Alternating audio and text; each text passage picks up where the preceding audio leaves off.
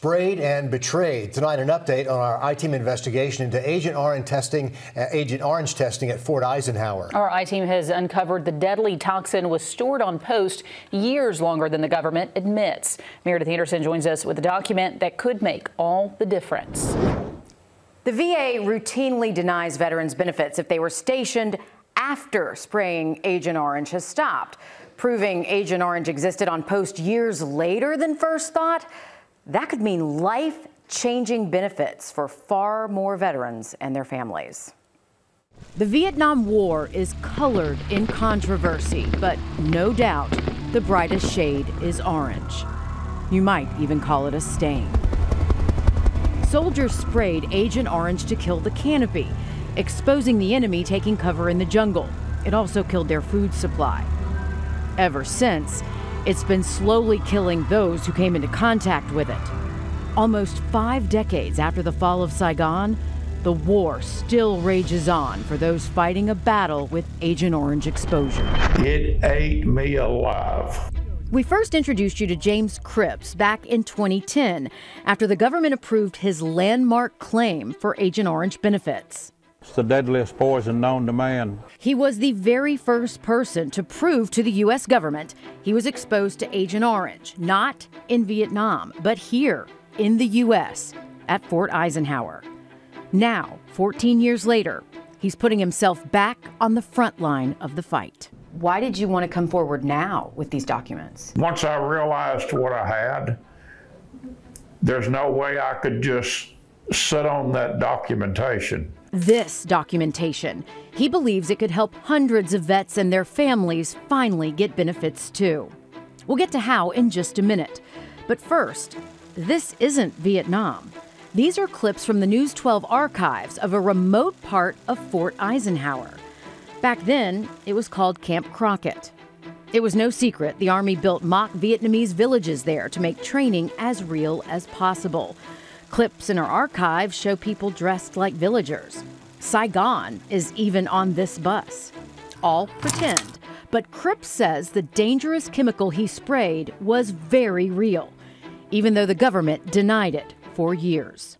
Put their finger in my face and they said, Mr. Cripps, we have never, ever sprayed Agent Orange in the continental United States. This map proves Agent Orange was sprayed here.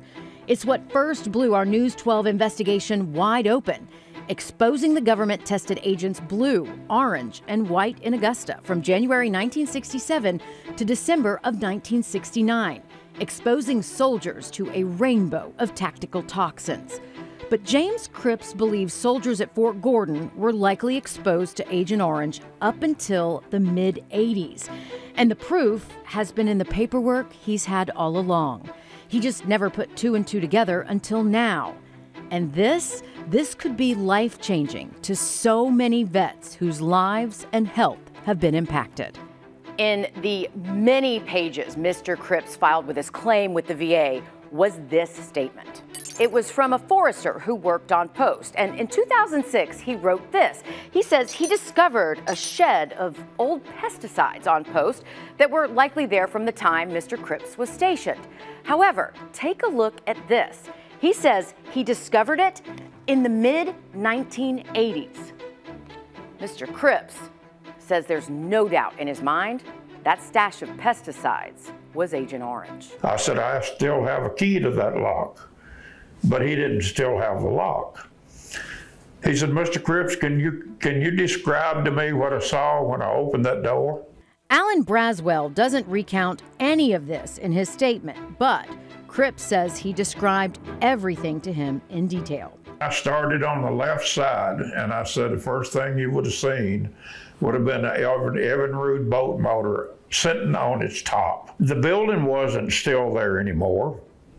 The herbicides weren't still there anymore, but he did remember enough to know that I knew what I was talking about. And for years, James Cripps believed he would not have won his claim without that statement, because he thought it proved he knew how and where the Agent Orange was stored, before the government ever admitted testing it at what was then Fort Gordon. But now, he also believes this document could be proof those dangerous chemicals were here long after the government says they were gone. I've never seen an opportunity so great as this one. We're talking to you and getting this information out could help maybe 300 or 400 veterans in one lick.